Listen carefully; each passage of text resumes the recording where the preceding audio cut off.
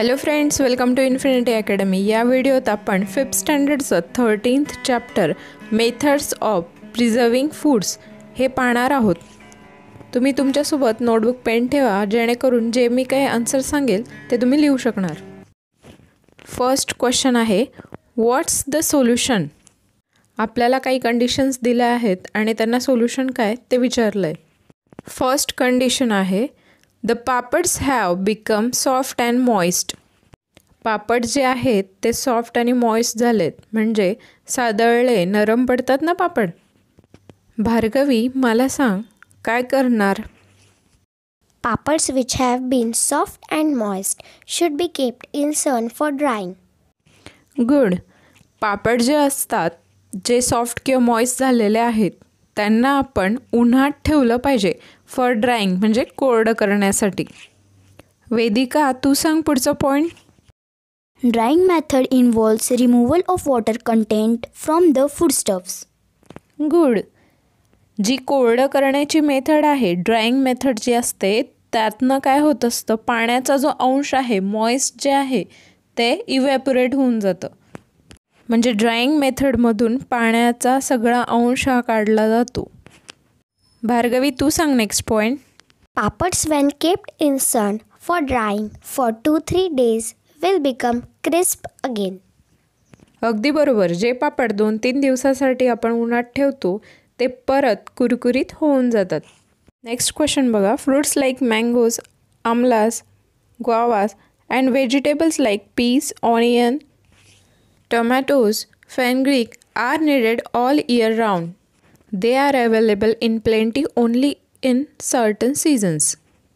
काही फळे आणि भाज्या ह्या ज्या असतात त्या काही सीझन्समध्येच अवेलेबल असतात, जसं मेथी, टमॅटो, तसंच मँगोज. मग या सगळ्यांचा आस्वाद आपल्याला वर्षभर जर घ्यायचा असेल तर त्याला सोल्युशन काय आपण सांगायचं आहे. वेदिका, सांग बरं काय करशील. Different methods of food preservation are used in order to preserve fruits and vegetables. पदार्थ जे असतात ते टिकवण्यासाठी वेगवेगळ्या मेथड्सचा यूज केला जातो. त्याला आपण मेथड्स ऑफ फूड प्रिझर्वेशन म्हणतो. अशा प्रिझर्वेशनच्या वेगवेगळ्या मेथड्सचा यूज करून फ्रूट्स आणि व्हेजिटेबल्स, फळं आणि भाज्या या टिकवल्या जातात. Mangoes can be preserved by making their squash preparation. बरोबर भार्गवी. आंब्याचा रस काढून त्याला प्रिझर्वेटिव्स यूज करून टिकवलं जातं. त्याचा जो गर आहे त्याचा वेगवेगळ्या पद्धतीने प्रिझर्वेशन करून वर्षभर आपण खाऊ शकतो. Peas can be peeled from pods and preserved by keeping them in refrigerator for a long time. बरोबर वेदिका. वटाणे जे असतात ते आपण फ्रीझरमध्ये ठेवून त्याला अधिक काळासाठी वापरू शकतो. ज्या सीझनमध्ये वाटाण्यांचं प्रोडक्शन होत असतं त्या सीझनमध्ये वाटाण्यांचे दाणे हे काढले जातात आणि हे दाणे रेफ्रिजरेटरमध्ये ठेवले जातात. त्यामुळे ते जास्त दिवस टिकतात आणि आपण त्याचा वापर अधिक काळासाठी करू शकतो. Onions can be dried or fried and kept for a longer period of time. Onions जे असतात, कांदे ज्याला आपण म्हणतो, त्यांना ड्राय केलं जातं. त्यासाठी कांद्यांना सोलर ड्रायर्समध्ये सुकवलं जातं किंवा त्याचबरोबर फ्रायसुद्धा करतात. फ्राय केलेले कांदेसुद्धा जास्त वेळासाठी आपण वापरू शकतो. Tomatoes can be preserved by making tomato puree, squash or sauce. बरोबर. टमाटे जे आहेत, आपण बघतो तुम्ही टोमॅटो कॅचअप घेतात ना, तसे सॉस तयार केले जातात. तसंच त्याची प्युरीसुद्धा तयार केली जाते, जेणेकरून जेव्हा टमॅटोज अवेलेबल नसतात त्यावेळेला ती प्युरी यूज केली जाते. नेक्स्ट सेकंड क्वेश्चन बघा. सेमोलिना, म्हणजे ज्याला आपण शेवया म्हणतो, do not gate spoiled for a very long time. बऱ्याच काळासाठी शेवया खराब होत नाहीत. But kheer made from them spoiled easily. Y is this so. शेवया ज्या कोरड्या असतात त्या खराब होत नाही, पण त्यांच्यापासून जी खीर बनवतो आपण ती लवकर खराब होते. असं का होतं. Semolina शेवया are made by drying them in the sun. बरोबर आहे वेदिका. शेवया ज्या असतात त्या उन्हात वाळवून तयार केल्या जातात. Since they are dried in sun, the water content in them is completely lost.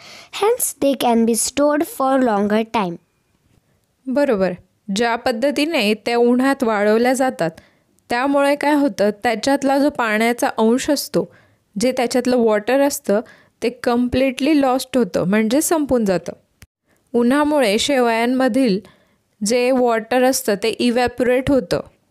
त्यामुळे शेवया ह्या बऱ्याच वेळासाठी टिकतात. On the other hand, kheer is made by using milk, and milk is a highly perishable product, hence kheer gets spoiled quickly. बरोबर वेदिका. वेदिकाने खीर बनवताना बघितलंय वाटतं आईला. खीर ही दुधापासून बनवली जाते आणि दूध हे हायली पेरिशेबल म्हणजे काय, अगदी लवकर खराब होणारी वस्तू. आणि खीर ही दुधापासून बनवता आणि दूध लवकर खराब होतं, म्हणजेच खीरसुद्धा लवकर खराब होते. नेक्स्ट थर्ड क्वेश्चन बघा. Find and correct the wrong statements.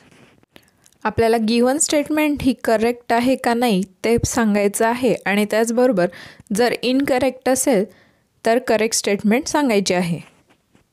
First statement आहे, Wien something is boiled the micro organisms in it R destroyed.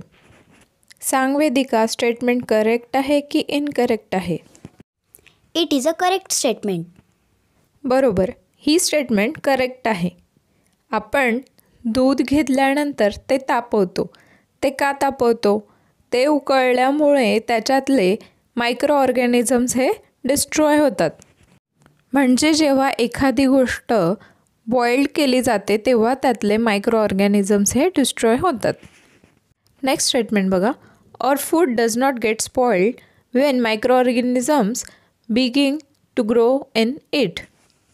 एखाद्या गोष्टीमध्ये मायक्रो ऑर्गॅनिझम्स हे वाढायला लागल्यावर आपलं अन्न खराब होत नाही.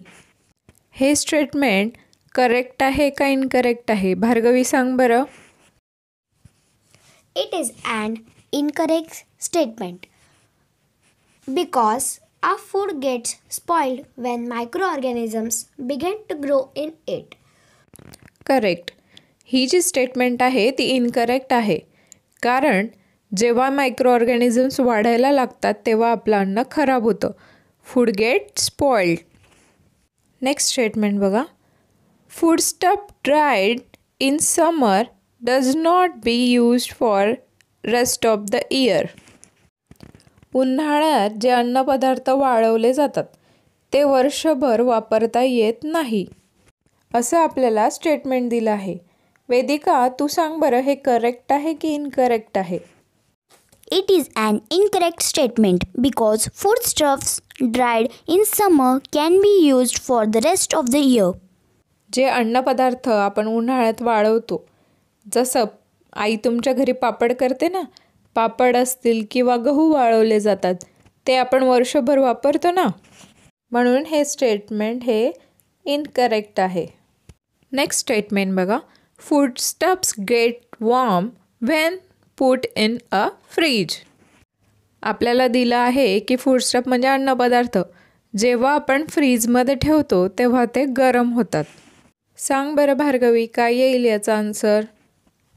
It is an incorrect statement because foodstuffs get cool temperature when put in a fridge. Yes, correct. आपण जेव्हा कुठलेही अन्नपदार्थ फ्रीजमध्ये ठेवतो तेव्हा त्याचं टेम्परेचर कमी होऊन ते थंड होतात. नेक्स्ट फोर्थ क्वेश्चन आहे, आन्सर द फॉलोइंग क्वेश्चन्स. आपल्याला पुढे क्वेश्चन दिले आहेत, त्याचे आन्सर सांगायचे. त्यातला एक क्वेश्चन बघा. What R the different methods for preserving food. अन्न टिकवण्याच्या कोणत्या कोणत्या पद्धती आहेत ते आपल्याला विचारलं आहे. वेदिका, सांग बरं, कुठल्या प्रकारच्या मेथड्स यूज केल्या जातात? Boiling, drying, cooling, and placing the foodstuffs in airtight cans are the different methods of preserving food. बरोबर. बॉइलिंग म्हणजे उकळणं, ड्राय करणं, तसंच थंड ठेवणं, आणि एअरटाईट कॅन्स म्हणजे हवाबंद डब्यांमध्ये अन्न ठेवणं, या सगळ्या प्रिझर्वेशनच्या वेगवेगळ्या मेथड्स आहेत. नेक्स्ट बी क्वेश्चन बघा.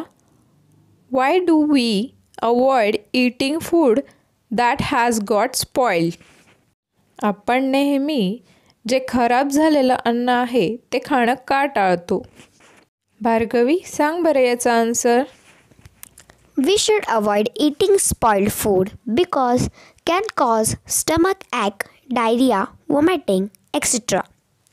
बरोबर. आपण जर खराब झालेलं अन्न खाल्लं तर त्यामुळे आपल्याला पोटात दुखी होणे, त्याचबरोबर उलट्या होणे या सगळ्या आजारांचा सामना करावा लागेल. नेक्स्ट क्वेश्चन बघा. Why do we make jams from fruits?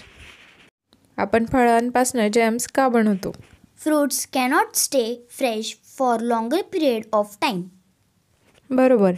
Fruits जे असतात ते अधिक काळासाठी फ्रेश राहत नाहीत, ते लवकर खराब होऊन जातात. In order to preserve them, various foods preservatives like sugar is added to it. मग हे फळं टिकवण्यासाठी त्याच्यात वेगवेगळ्या प्रकारचे प्रिझर्वेटिव्स ॲड केले जातात, जसं की साखर. आपल्याला माहिती आहे साखर हे एक प्रिझर्वेटिव्ह आहे. By preserving the fruits by adding sugar, we can get jams even after the season of fruits is over. मग फळांमध्ये साखर ॲड करून जॅम्स तयार होतात. आपल्याला माहिती आहे. मग फळांचा जेव्हा सीझन संपून जातो, ज्या वेळेला फळं बाजारात येत नाही, त्यावेळेला आपण जॅम्सचा उपयोग करू शकतो. Hence, we make jams from fruits. त्यामुळे आपण फ्रूट्सपासून जॅम्स तयार करून ठेवत असतो. नेक्स्ट क्वेश्चन बघा. What R preservatives? प्रिझर्वेटिव्स काय आहे ते सांगा बरं.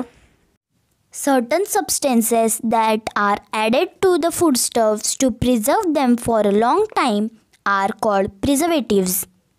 आपण कुठलेही अन्नपदार्थ अधिक काळ टिकून राहावे म्हणून जे पदार्थ वापरतो त्यांना आपण प्रिझर्वेटिव्स असं म्हणत असतो.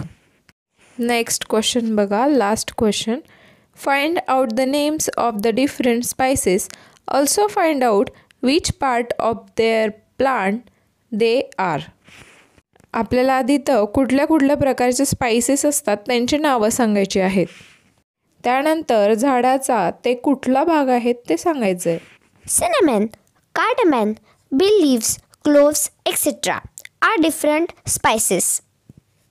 Correct. Cinnamon is a part of the stem of a plant. Cardamom is a fruit of a plant and clove is a flower bud of a tree.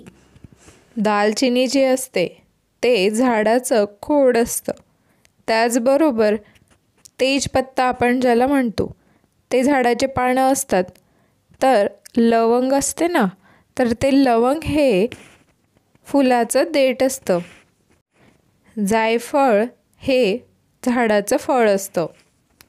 तर हे होतं चॅप्टर नंबर 13. अशाच काही व्हिडिओसाठी चॅनलला सबस्क्राईब करा आणि नेक्स्ट व्हिडिओच्या नोटिफिकेशनसाठी बेल आयकॉनला क्लिक करून ठेवा. थँक्यू.